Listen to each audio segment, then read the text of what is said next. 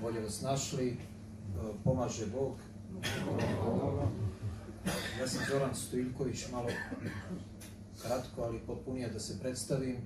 Oficir pilot, pokojnik u penziji, prijatelj sam sa Klausom godinama i nismo imali ranije čast da se sa vama sretnemo u vašem gradu, ali smo bili u većini gradova u Srbiji. Klaus Kenneth je prijatelj iz Srbije i svih pravoslavnih, ali prijatelji svih ljudi dobre volje.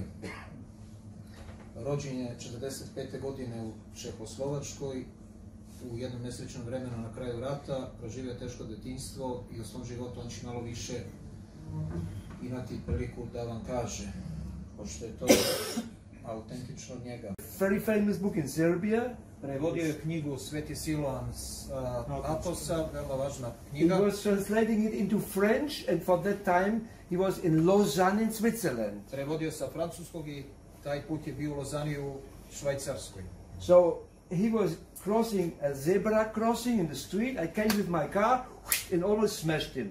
Prelazio je pešački prelaz i za malo sam ga udario svojim vozilom. I didn't know who he was. Nisam znao ko je on bio. But when I saw his face, Ali kada sam ugledao njegovo lice, I knew this is the guru, the znao sam spiritual teacher I've been looking all my life da for. je to guru ili duhovni učitelj za kojim sam tragao čitav život. This face was expressing love, love, love. Njegovo lice je izražavalo samo ljubav. And when people ask me now, how was he? I kad me ljudi sada pitaju kakav je bio, ko I je bio nalik, say, very simple, he was love incarnate. ja kažem veoma jednostavno, bio je ovakločena ljubav. And he gave me many lessons, of course. Dao mi je naravno mnogo toga me je naučio. When I was just walking over to get the blessing from the bishop in the church just now, Malo pre kada sam ulazio u crkvu i bio da uzmem blagoslov od the theological vladike, teacher, you, od veroučitelja, my job is to teach catechism to the children. moj posao je bio da učim i katehizis decu. And I told him, I rekao sam, my job is to be a model. moj posao je da budem model. Because about Bible, about theology, everything has been said already. Jer je o Bibliji i bogoslovlju sve rečeno do sada. The top for me was Nikola Velimirović. Za mene je I read all these things. Wonderful. Nikola Velimirović, to je izvanredno. So what now? Why is not so many young people here tonight? Where are the young people? Zanima me gde su mladi ljudi večeras, nema ih. So what we need now is, of course, we need a catechism, but we need models. And Father Zofroni was the model for me. Naravno, mi trebamo veroučitelja, ali trebamo obrazca. Otac Zofroni je bio obrazac, model za mene. When I'm Orthodox today, it is because of Father Zofroni, because he was the model. Razlog zašto sam danas pravoslavan je Otac Zofroni, jer je on za mene bio model. So theology came later. First I needed a model to see, is he hypocrite like many hypocrites that I met in the Catholic Church, in Buddhism, I met many hypocrites, but I wanted to see, is he true? Teologija dolazi kasnije, prvo nam treba model, odnosno da vidimo da li je neko licemer kao kod rimokatolika ili je istinit. And Saint Sophrony was just love and human and humorous. It was very humorous also. I Otac Zofroni je bio ljubav, bio je i human, ali je bio i duhovit također. So when I saw him, I said, why are you so black? Kada sam ga prvi put video u vezi ovog mog crnog džempera, pitao sam ga zašto si ti u crnom. Look at advertising, Pogledaj oglase, colors and colors, why are you so black? boje na sve strane, zašto si ti u crnom? And Father Zofroni, he said, come to the window. Otac Zofroni je mi rekao, In the office where he was working, the translation. So dođi do kancelarije, na prozor gdje on radio i prevodio. underneath was a boulevard. Ispod je bio bulevar, He opened the curtain otvorio je zavesu and he said, look down, i rekao, pogledaj dole. look at the cars attentively. Pogledaj pažljivo automobile koji prolaze. Okay, green, Opel, blue, Volkswagen, black Mercedes, yellow, you know, all Fiat and all these cars. Zeleni, zeleni Volkswagen, crni Mercedes i različite boje automobila. He closed the curtain, he looked at me. Klaus, which car did you like most? Zatvorio zavesu i pitao me, Klaus, koji ti se auto najviše dopada? I said, the most elegant was the black Mercedes. Rekao sam, najelegantnije crni Mercedes. That's why we are black, he said. Odgovorio je, zato smo mi u crnom. That was my first words with Father Sophroni. To je bio moja prva reč razmena reči sa ocem Sophronijem. If he would have told me, you must become Orthodox like a Protestant, you must convert your life to Orthodoxy, I would have gone. Da je vršio pritisak na mene da moram da postanem pravoslavni, ja bih pobegao. Immediately, 5 minutes later, Odmah 5 minuta kasnije, because I love you, can I take a photo of you? ja sam ga pitao, sviđaš mi se, da li mogu da te fotografišem? He said no. Rekao je ne. Why? He said, because everybody takes pictures of me, I have 2,000 photos, they all show me who I am not.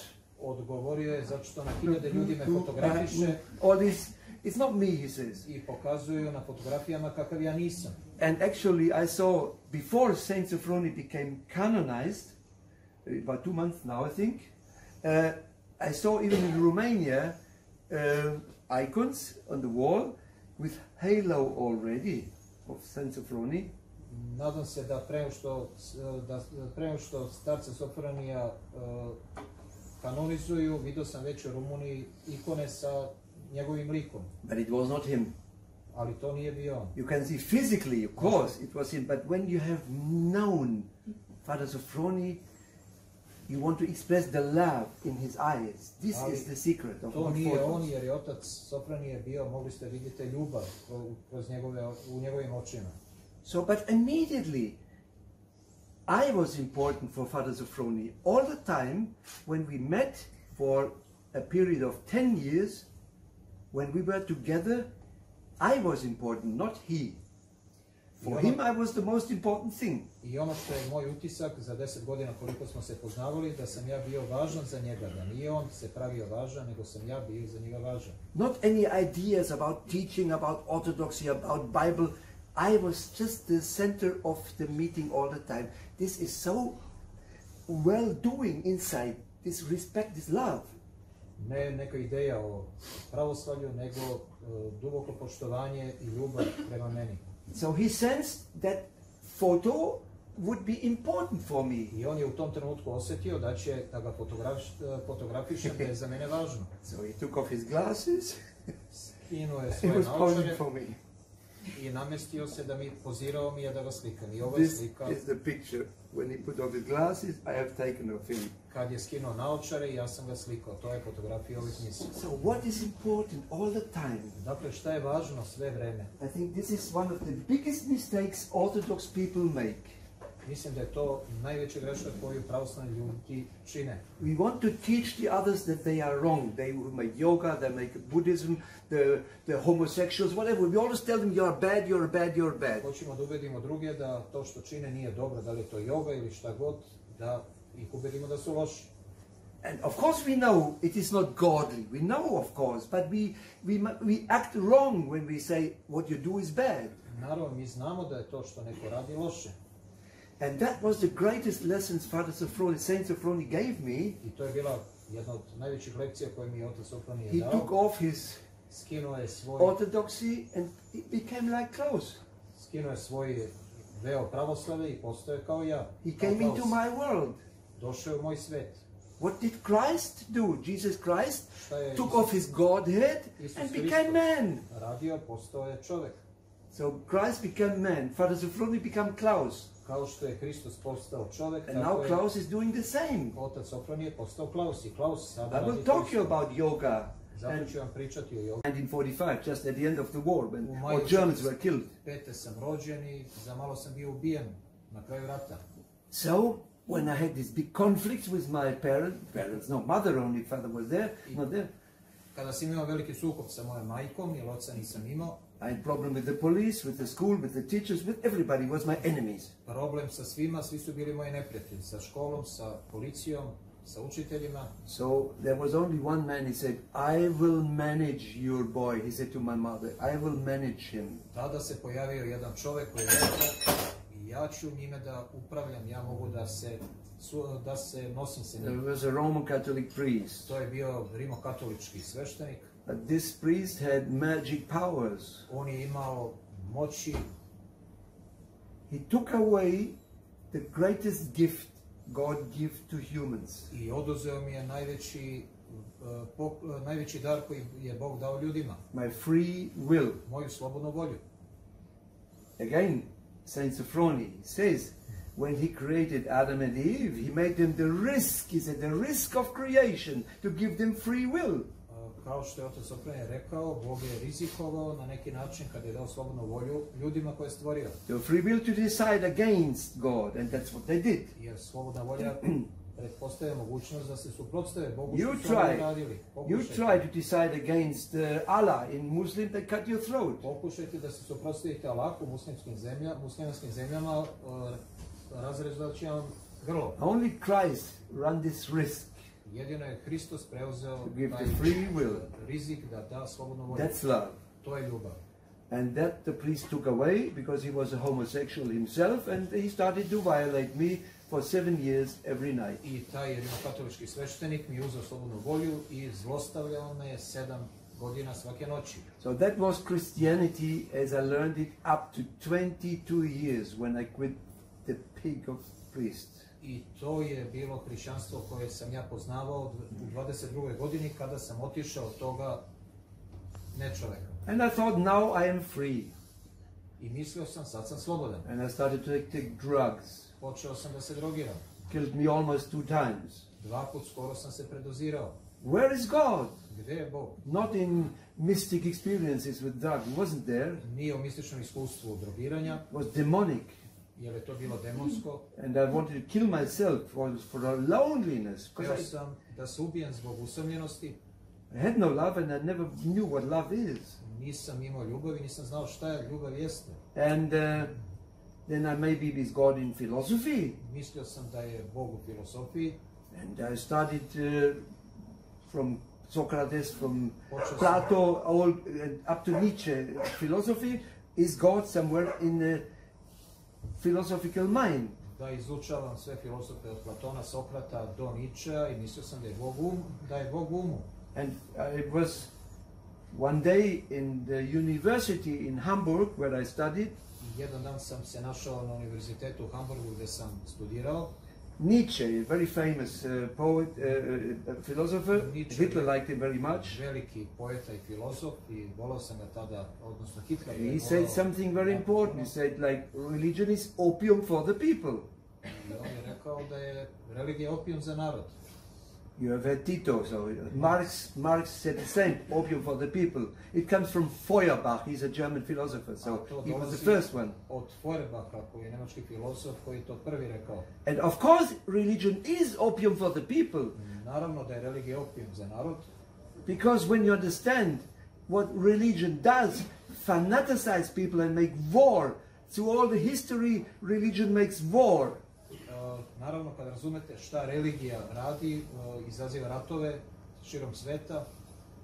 Until the point we understand Christianity is revelation and not religion. What a difference. Dok ne razumete koja je zaista prava razlika između hrišćanstva, da ono nije religija nego otkrivenje. God revealed himself. That's not religion, it's a Jer Bog revelation. otkrio samoga sebe, a to već nije religija. It's from this moment on we have personal contact to Christ. Jer od tog trenutka mi imamo lični kontakt sa Hristom. So another side of philosopher Nietzsche was God is dead. Jedna od poznatih izreka Nietzsche je bila Bog je mrtav. And at that time, of course, I was a hippie, I was in the drugs, and I thought, yes, Nietzsche is right. Naravno, u to vreme kad sam vidio da je to napisano, verovao sam da je Nietzsche u redu, jer sam bio hipik. And someone had written in a toilet in Hamburg, in university, God is dead, in brackets underneath, Nietzsche. Neko je napisao, vaš život će se promeniti večeras. This is one thing Mother Teresa was teaching me also. Također je to izreka koju je majka Tereza me učila. Said, Klaus, Rekla mi je, Klaus, everybody who comes to me, I want him to go away from me richer than he came. Klaus, svako kod mene dolazi, gledam da ode bogatiji od mene nego što je došao. And I want you people who are here tonight, when you go out through the door, you go richer than you came in. odete bogatiji nego što ste ušli u ovu gostoprimnicu. If this is not the case, I am useless. Then I forget about me. Ako to ne bude slučaj, ja sam beskoristan i možete da me zaboravite. I have to give you something. Moram nešto da vam dam. Not from myself, from Orthodox Tadej, from Father Sofroni. Ne Of moje, course. nego od otaca, Who am I? oca Tadeja i Sofronija. Ko sam And ja? the sentence Orthodox Tadej says, listen well now, listen really well, this can change your life now. Our happiness or our unhappiness is determined by our thoughts, not by the president of Serbia or by Trump or such other idiots. So it's by our thoughts. I ono It's a što very otac important sentence. Tadej rekao, a što možda vam promeni život i večeras, to je da naša sreća i nesreća zavise od naših misli, ne od predsjednika Srbije ili od Trumpa. So I felt somehow it must be somewhere in me. In another religion. I don't know. I onda sam pomislio, mora da bude nešto u meni ili u drugoj religiji, ne znam. I left university in Hamburg. Napustio sam univerzitet u Hamburgu. I had met some Gastarbeiter, Muslims, Sreo sam Turkish neke Gastarbeiter. muslimane, radnike, gastarbajtere. And because they were nice people, I went to Turkey and then to Iran, Afghanistan, Pakistan, and I was exploring what is Islam. Pošto bili zanimljivi To Mexico. u Meksiku, Further, I went to Peru and Bolivia and Zatim, Argentina. preko Perua, Not Argentina, in Ecuador. And Perua, Ekvadora i Bolivije. And then, up to that point, I do te tačke, my life was so risky. moj život je bio tako rizičan. I've been in war between Bio sam u India ratu and Pakistan, između Indije i and Pakistana, the war between Israel and Lebanon, između Libanona i in Izraela, u the ratu, war between Iraq and Iran. u ratu između Irana i Iraka. So I think my life was so dangerous that my guardian angel, my Christian guardian angel, or my guardian angels went on strike. I mislim da sam toliko rizikovao svoj život da je moj anđeo hranitelj ili čuvar počeo da štrajkuje. You see, when I just survived sometimes, Jer have you koliko sam ever, puta jedva have preživeo, you ever, you've a lighter, burn your hair. You know it smells when you burn hair. kad sa upaljačem ili na otvorenom plamenu oprljite kosu, osjeća se smrad.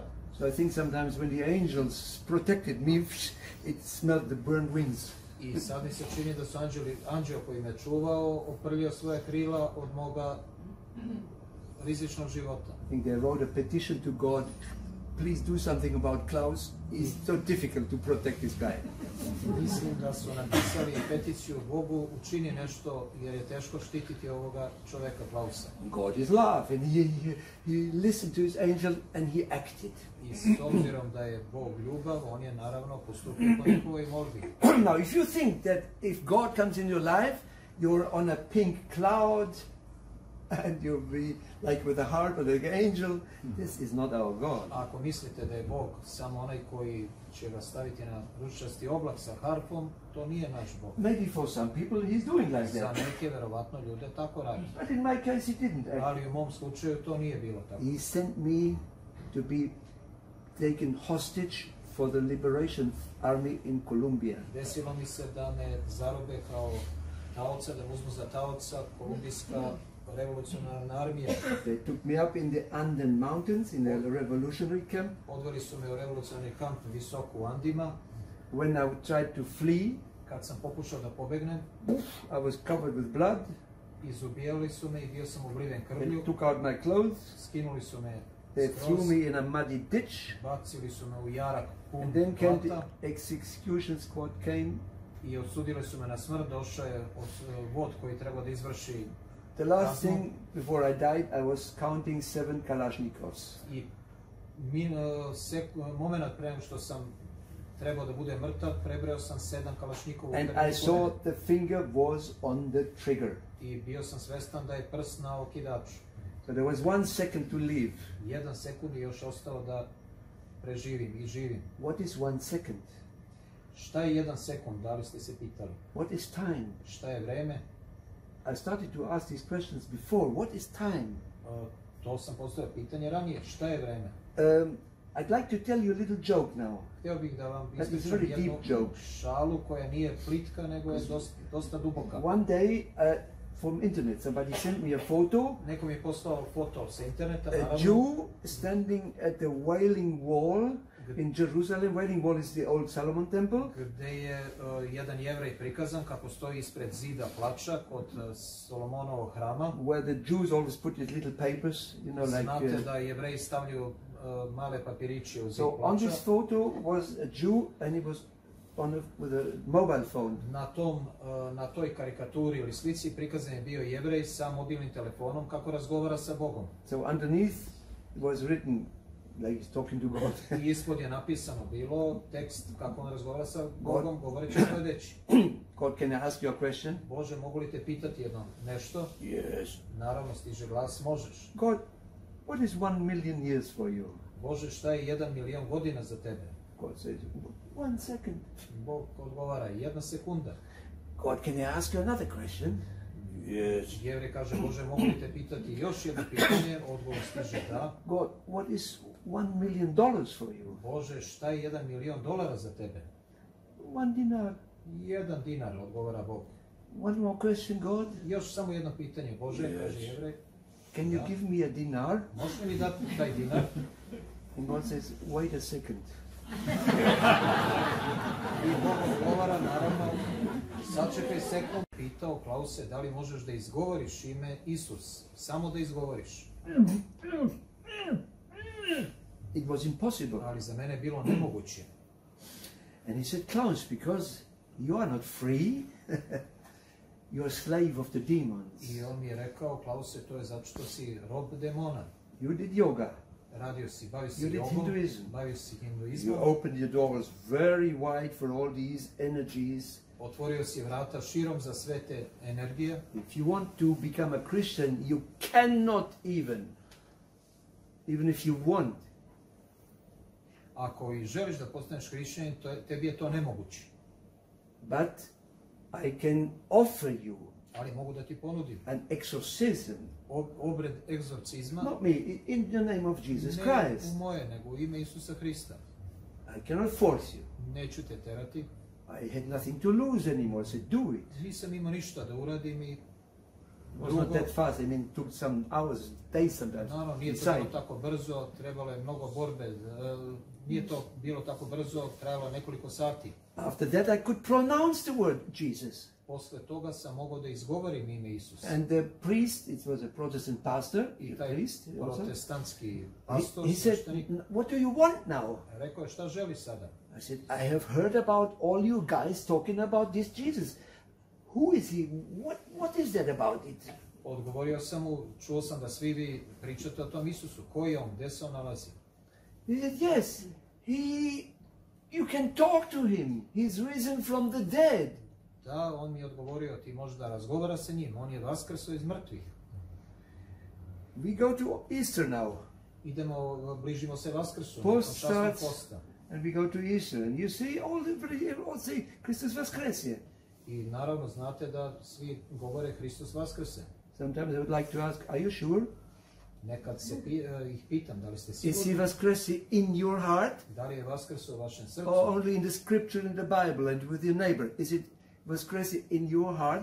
Da li je Vaskrsao u vašem srcu ili to samo čitate u Svetom pismu? You cannot be a mafiosi and say Christus Vaskrese. Ne možete da budete mafioze i da kažete Hristos Vaskrse. Your life should then change. If he is really Vaskrese, your life should change. Ako je Otherwise, zaista- it's blah, blah, blah, hypocrisy. A ako je zaista Vaskrso, onda će se vaš život promeniti, drugačije je to licemerje.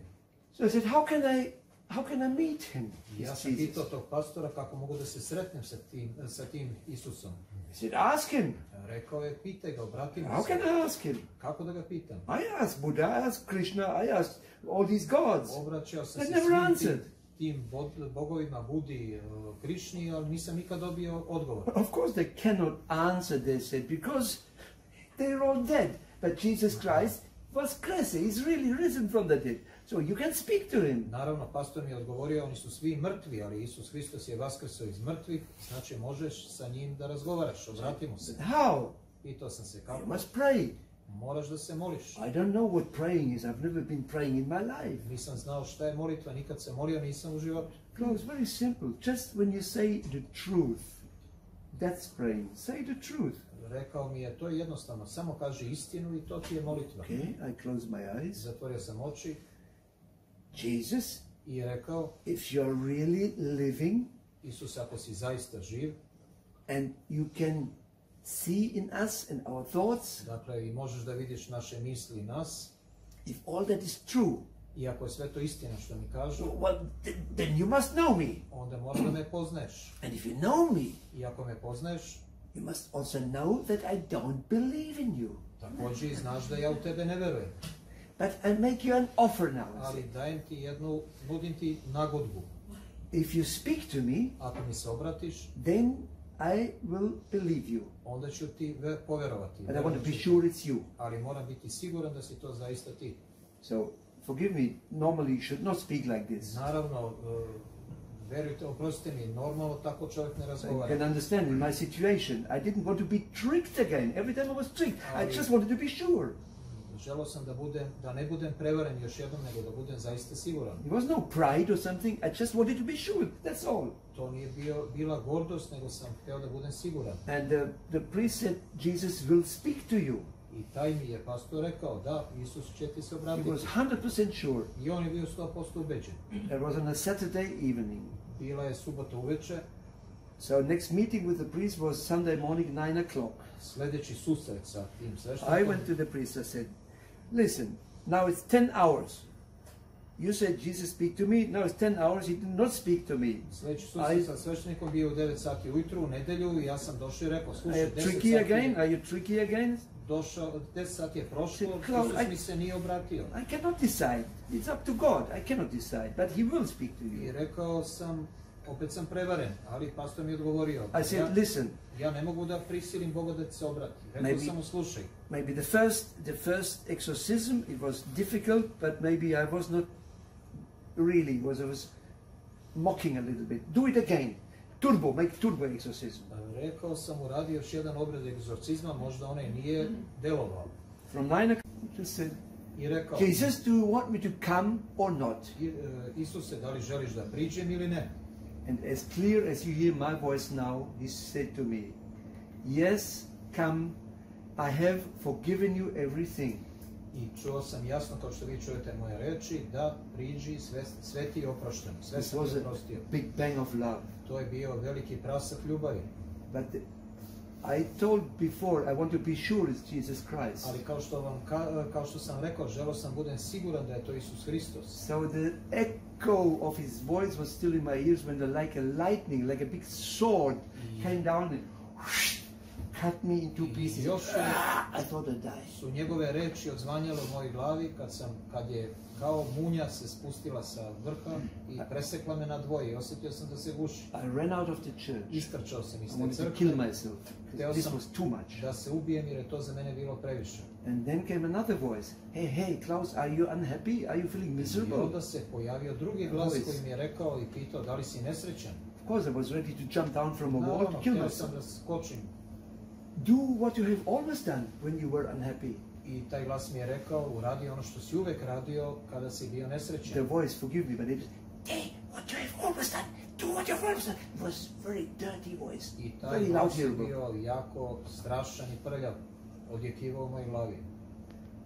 Look behind you. Turn around. Pogledaj iza sebe, okrenuo sam se. To have power, since I was guru in India, I had power over people. Da sam bio guru u Indiji, imao sam moć nad ljudima. I could seduce them to the wrong religions, Mogao sam da ih zavedem u bilo koju pogrešnu religiju. to destroy their souls, Da uništim njihove duše. to do with them what they have done with me. That's what I've learned. Da radim ono sa njima što god su me naučili da radim. 3 beautiful young girls were just passing there. 3 divne devojke su upravo prolazile. I cut the way, they couldn't move on. Presekao sam im put da ne mogu da I looked prođu. first in her eyes, Pogledao sam prvo u oči. and I know how to attack people.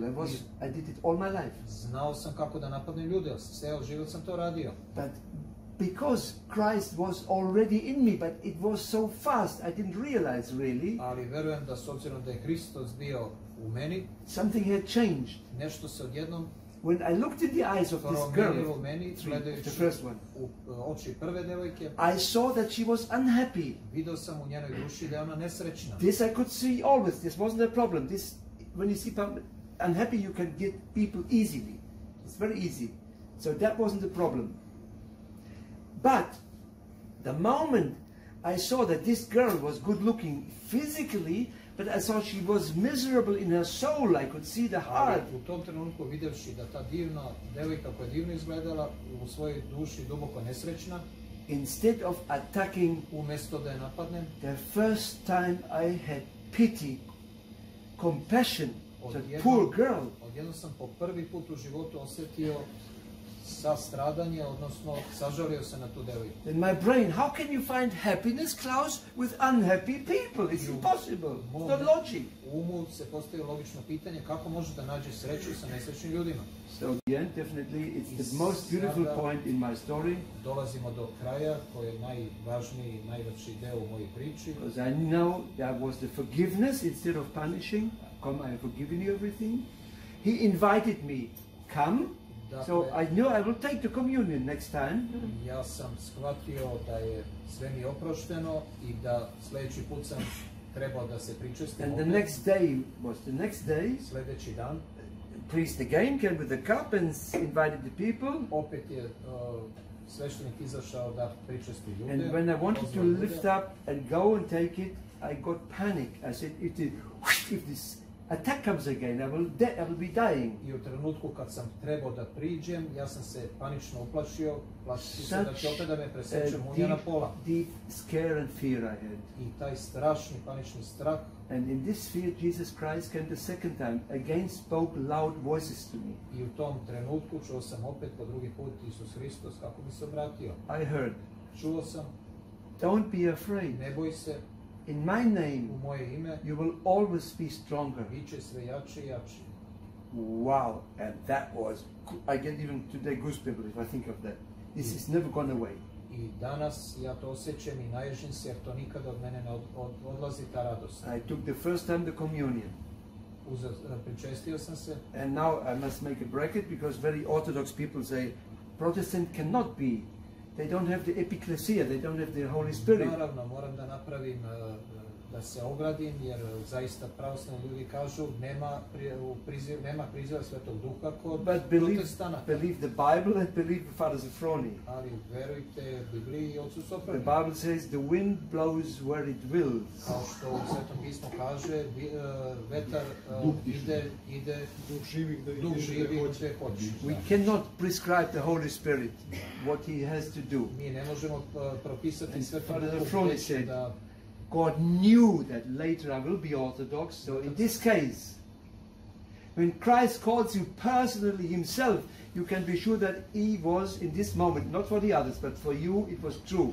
So it's a special case. Da znajući da ću kasnije postati pravoslavan, Bog je učinio da to bude za mene sve to pričešće. With this power of love, which never left me, there was in 1981, look at almost 38 years ago, it's still there. I ta energija, ta ljubav je još uvijek u meni od 1981. godine. I could go to Germany and forgive that priest even. Mogao sam sa tom ljubavlju da se vratim u Nemačku i da oprostim kao slobodan čovjek tom svešteniku koji me zlostavljao. I could forgive my mother. Oprostio sam svojoj majci. I found my father in Stuttgart in Germany. I forgave everybody. Našao sam svog oca u Stuttgartu u Nemačkoj i oprostio mu. This was the big miracle. Only Christ can do such a thing. Jer je to čudo koje samo Hristos mogao da učini. And then, am I Protestant, am I Catholic? This is when I met Father Sophroni in Lausanne again. I to je trenutak kada sam se sreo sa ocem Sophronim u Lozani. So and then I wanted to become a monk in Essex in the monastery of Saint Sophroni. Hteo sam odmah da postanem monak u Essexu, u manastiru oca Sophronija. But at that time already Father Sophroni did two miracles. He could do miracles, of course, with my book and with other things. And he gave me the blessing to be like an evangelist. I'm not a Protestant evangelist, I'm an Orthodox evangelist, because I want to be this model. Not a good model, of course. Otac Sophronim je dao blagoslov da propovedam i evanđelje, odnosno da budem model za drugi. So I want you, as I said, go home, go out of this door, richer, not because it's a story, because something in your heart has maybe changed tonight, to be serious. Don't use Gospodi pomilio if you don't mean it. Dakle, želim da vam poručim da izađete bogati odavde ne zbog mojih reči. I say, Christus was crazy if you don't live it. To što kažete, Gospodi, pomiluj, ne govorite ako ne mislite. Just I be honest. Hristos vaskrse ako ne mislite. Just be honest. Budite Don't be hypocrite. pošteni, odnosno iskreni, And ne budite then licemeri. comes what Christ said. I onda dolazi ono što je Hristos Don't be rekao. afraid. In my name you will be stronger, and that's where I learned. Of course, in my name, Ne boj se, Gospode, dakle, Hristos je rekao, Isuse Christe. You see, this is my u name, moje ime, Gospodi Isuse Hriste, and this is what I'm doing since 35 years. i to je ono što činim već 35 godina. Pray without ceasing, St. Paul says. Molim se bez posjedovanja i And if you do that really, it's not a decoration like many kids, they get this for the baptism, and it's a decoration. to zaista No, radite da to ne bude brojanica dekoracija kao što deca dobijaju kada su krštena, this is a Rolex. jer ovo je moj Rolex, It's the most expensive you can find. najskuplji koji možete naći. Because it takes you out of time, Jer vas here we go with izvodi time, it iz takes you to vremena eternity. i vodi vas u večnost. If you mean what you say, Ako mislite ono što if kažete, you don't mean what you say, don't be hypocrite, don't do it. ako ne mislite, nemojte biti licemeri, ne Then govorite. go home tonight richer. Dakle, idite noćas This kući is what bogati. Christ wants of every one of I us. to je ono što Hristos želi od svakog od nas.